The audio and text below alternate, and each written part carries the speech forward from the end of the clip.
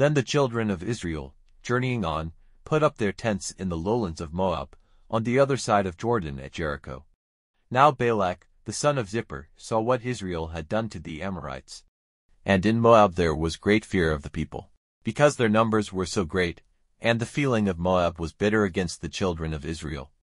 Then Moab said to the responsible men of Midian, "It is clear that this great people will be the destruction of everything round us, making a meal of us as the ox does of the grass of the field."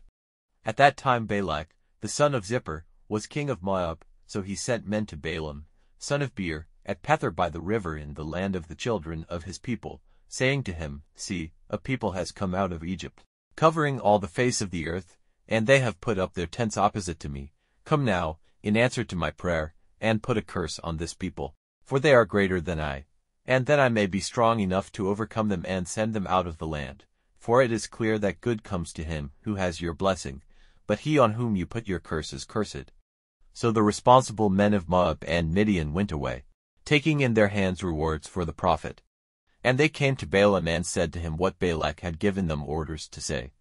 And he said to them, "Take your rest here tonight, and I will give you an answer after hearing what the Lord says." So the chiefs of Moab kept there with Balaam that night.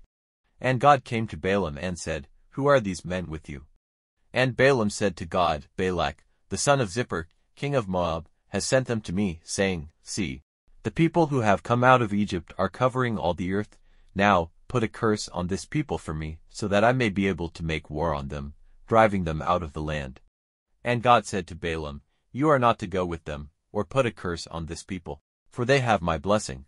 In the morning Balaam got up and said to the chiefs of Balak, "Go back to your land, for the Lord will not let me go with you." So the chiefs of Moab went back to Balak and said, "Balaam will not come with us." So Balak sent more chiefs, greater in number and of higher position than the others. And they came to Balaam and said, "Balak, son of Zippor, says, Let nothing keep you from coming to me, for I will give you a place of very great honor, and whatever you say to me I will do, so come, in answer to my prayer, and put a curse on this people." But Balaam, in answer, said to the servants of Balak, "Even if Balak gave me his house full of silver and gold, it would not be possible for me to do anything more or less than the orders of the Lord my God. So take your rest here this night, till I have knowledge what more the Lord has to say to me." And that night God came to Balaam and said to him, "If these men have come for you, go with them, but do only what I say to you." So in the morning Balaam got up and, making his ass ready, went with the chiefs of Moab. But God was moved to wrath because he went, and the angel of the Lord took up a position in the road to keep him from his purpose. Now he was seated on his ass, and his 2 servants were with him. And the ass saw the angel of the Lord waiting in the road with his sword in his hand. And turning from the road, the ass went into the field. And Balaam gave the ass blows to get her back onto the road. Then the angel of the Lord took up his position in a narrow road through the vine gardens, with a wall on this side and on that. And the ass saw the angel of the Lord, and went near the wall, crushing Balaam's foot against the wall, and he gave her more blows. Then the angel of the Lord went further, stopping in a narrow place where there was no room for turning to the right or to the left. And the ass saw the angel of the Lord and went down on the earth under Balaam. And full of wrath, Balaam gave her hard blows with his stick. Then the Lord gave the ass the power of talking, and opening her mouth she said to Balaam, "What have I done to you that you have given me blows these 3 times? And Balaam said to the ass, "You have made me seem foolish. If only I had a sword in my hand I would put you to death." And the ass said to Balaam, "Am I not your ass upon which you have gone all your life till this day? And have I ever done this to you before?" And he said, "No." Then the Lord made Balaam's eyes open, and he saw the angel of the Lord in the way with his sword in his hand, and he went down on his face to the earth.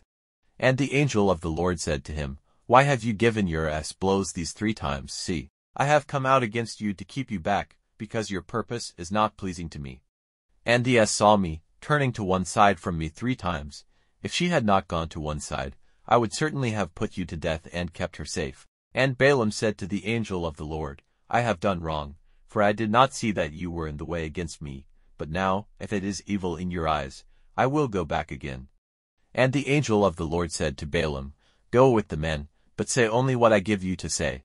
Then Balaam went on with the chiefs of Balak. Now Balak, hearing that Balaam had come, went to the chief town of Moab, on the edge of the Arnon, in the farthest part of the land, for the purpose of meeting him. And Balak said to Balaam, Did I not send to you, requesting you with all my heart to come to me? Why did you not come? Am I not able to give you a place of honor? Then Balaam said to Balak, Now I have come to you. But have I power to say anything? Only what God puts into my mouth may I say. And Balaam went with Balak to Kiriath-Huzoth. And Balak made offerings of oxen and sheep, and sent to Balaam and the chiefs who were with him. And in the morning Balak took Balaam up to the high places of Baal, and from there he was able to see the outer limits of the people.